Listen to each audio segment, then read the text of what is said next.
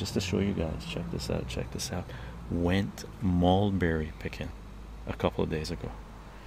Had picked 3 different types of mulberries. Right, Larry Park. I used to love smoking cigars. They were my favorite. Yeah, yeah. Crack. Got to balance investment with enjoyment. 100%. 100%. Went mulberry picking 2 days ago. These are one type of mulberries we picked. They're really good.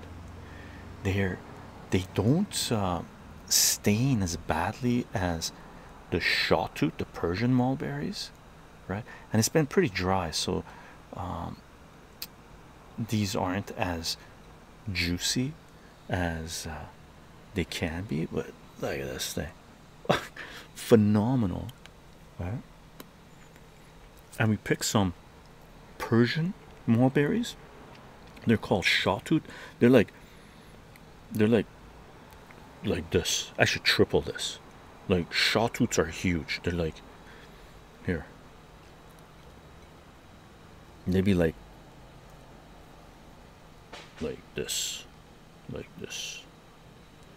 Like, some of them were like this. The shawtooths we picked, those ones are crazy fragile. You pick them and they go, if you're not gentle, it just goes all over you, and you're like, the color on my fingernail here, it's like all over your hands. It was on my shirt, it was on my head. And those ones, the flavor is insane. Cheryl, just in time. Let's see the purple finger. I know. I've been washing them. Right, I don't know if you can see it. It was 2 days ago when we went picking. These ones are awesome because they got this. All of them have their little tails on them, right? So you don't have to get purpley when you eat them. They're awesome.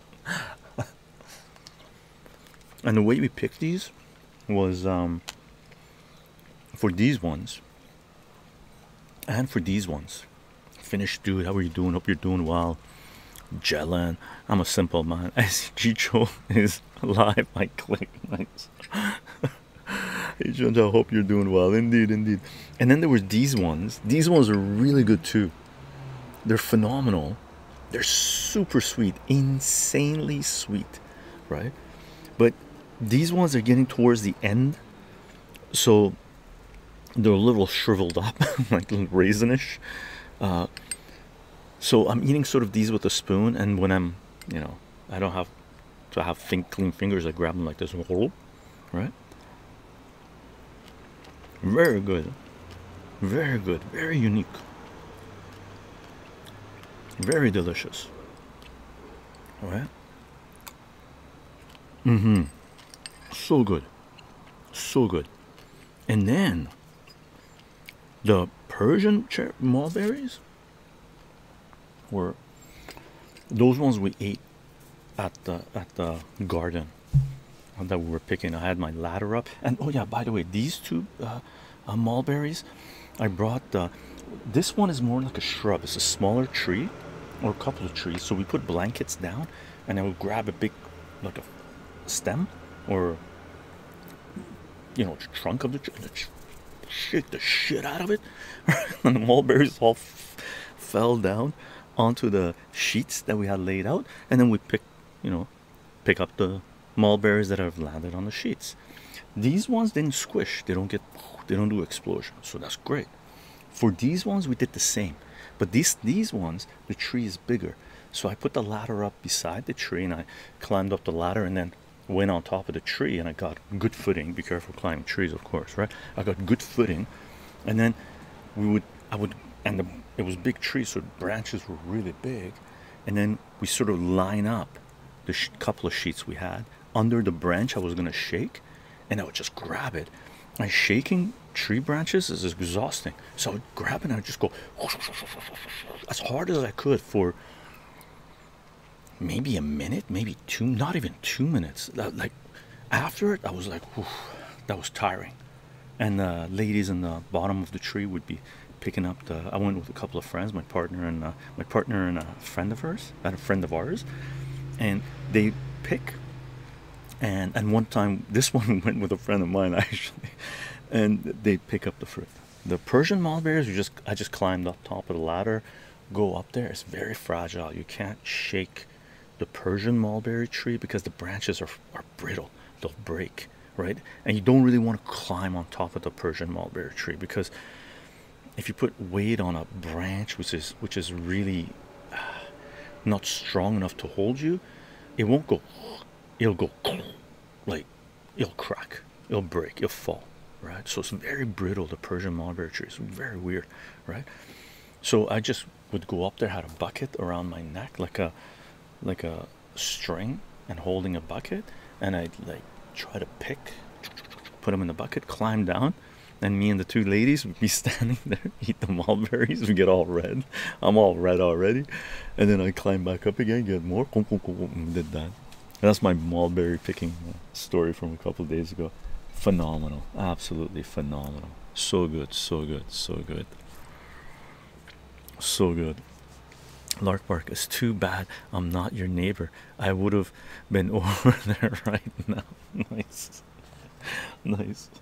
Salute gang, welcome to our live stream. I had to tell you the mulberry picking story. It was awesome. Like, we were phenomenal. And from what I understand, mulberries, diabetics can eat them too, because it doesn't spike your insulin. I think it's the insulin.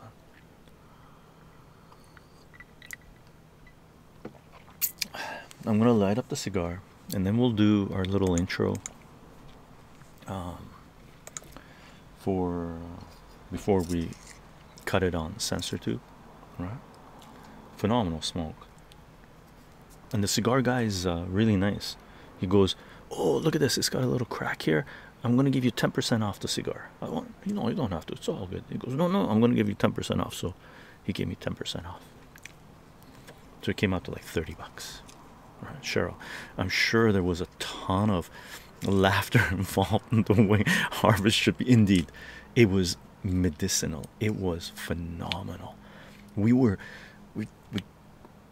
put one in our mouth. We'd be like, oh, this is fantastic. And then people would be walking by, what are you guys doing? Picking mulberries. We'd give them a little bit of mulberries. We had at one point with this one, actually with the other one too, with this one, we had 3 kids hanging around us that from 2 different parents, and the parents were standing just letting the kids do their thing, and they came and stayed hung around us under the tree, and the mulberries were falling. And then one of the kids was phenomenal. He was in there all in, purple everywhere, right? The other 2 kids, was a brother and a sister, they were just waiting there. And you know, I go up, you guys want mulberries? They're like, yeah. And then I give the girl mulberry, right? She eat it. And the brother was smaller. And I say, you want mulberries? You go, yeah. And he kept on picking them. Kids are hilarious, man. And his sister was eating them as I was giving it to her, right? I would let her pick. The other one, I was giving handfuls, like all over his face, everywhere, right? These 2, brother and sister, I would hold it out, and the girl would pick a couple and eat it, and I would give it to the hold out my hand to her brother, younger brother, and he would pick, but he wasn't eating them. I noticed this. He was holding them in his hand. After a few times they were gonna go, she had eaten all of them, right? He had 2 hands full of mulberries going like this. It was hilarious. It was funny. He's a prepper. He's a prepper. He's not gonna eat it all right away. He's gonna save it, right? Sister, I can eat away. The other one is chaos. It was funny. It was fun. It was a good time. Good time.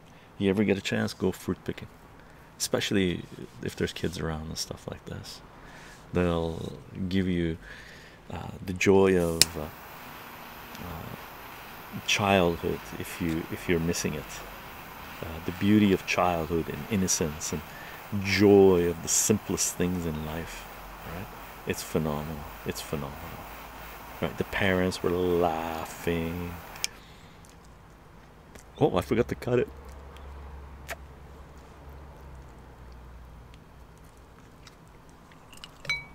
And the kid that was chaos, that was just all over the place, right? His dad was okay, we need to go now. And I said, oh, okay, come on, give me your hand and I'll pour some mulberries in your hand and you can go and eat along the way and take some to your mom.